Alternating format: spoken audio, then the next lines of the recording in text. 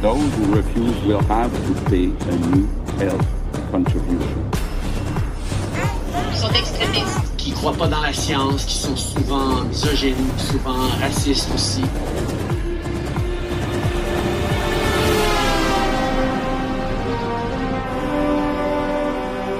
We have one of the biggest revolutions happening.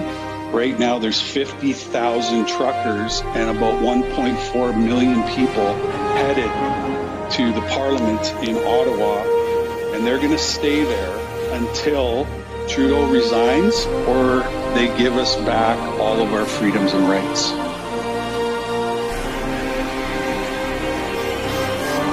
Every overpass is packed with Canadians.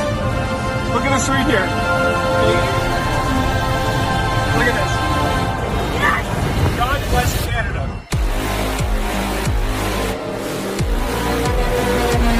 God bless every single one of you truckers and every single one of you Canadians that are supporting this movement. This is not a fringe. We will not be divided. If we stand together, we will win this country back.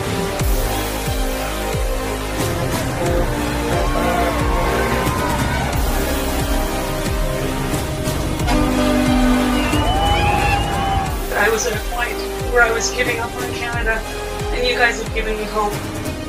You guys are giving us strength. You guys are keeping us going. And wow, we are one big team, one big national team. The entire world is watching us. I firmly believe this is our last stand, and we are not coming home until you are all free. The hawking will continue until freedom improves. What a moment in Canadian history! I love you, Canada! The small fringe minority holding unacceptable views that they're expressing do not represent the views of Canadians.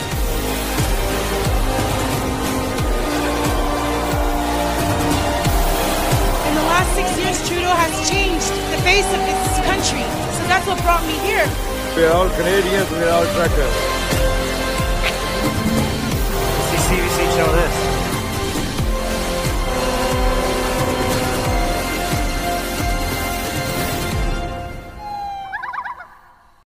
I want to throw a shout out to the truckers in this Freedom Convoy 2022. My goodness, you guys have no idea how much what you're doing means to me and my family. You see, my husband, he got myocarditis after his first dose. And the doctors have refused an exemption for the second one. Which means he had to hang up his hat as lieutenant at our local fire hall. He can't participate in certain parts of society. You know, that's not the worst part. The worst part is his heart is injured. And the vaccine injured people are being ignored. They're being called crazy. They're being called coincidences. And enough is enough. Enough is enough. So thank you from the bottom, the very, very bottom of our hearts. I appreciate every single one of you. And for the first time in a long time, I actually have hope.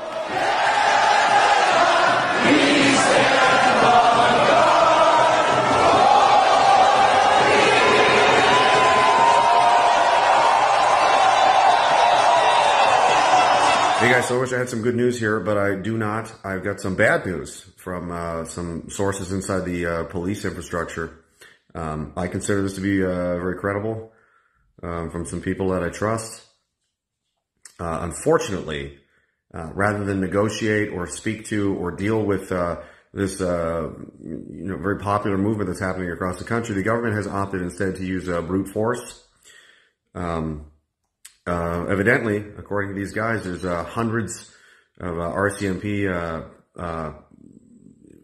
members from the POU, Public Order Unit, riot cops, are being assembled and bussed into the area. They're planning on mass arrests. Apparently they're working on this around the clock, 24/7, on how they're going to do this. They're going to be killing cell phone service. You're not going to be able to call, you're not going to be able to live stream, you're not going to be able to do anything. It's going to be off. People that are arrested are going to be collected. They're going to be bussed down to Lansdowne for processing.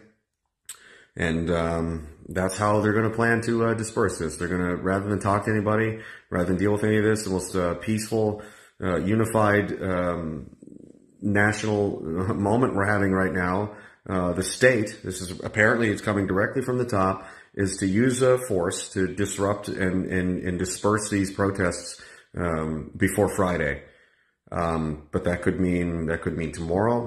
And then, of course, you've got the OPP here. You've got the Durham police, I've got Toronto police. The entire government apparatus is coming down on top of these people. So for what it's worth, I'm telling you, I'm warning you, this is what, again, it's coming from people that I trust. They're coming and they're going to arrest everybody. And they're just going to come down there and they're going to lock you up, and that's going to be that. They're planning to send in the jackboots to round everybody up and have them all arrested. And you've only got a couple of days, if that.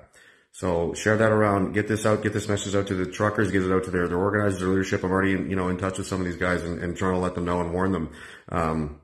This is coming from, good guys inside the apparatus, that this is the plan, this is what they're working on, and this is what's coming. So buckle up. Imagine meeting as many beautiful traditional ladies as it takes until you meet the one. That's exactly what you can win right now. Just comment, subscribe and share.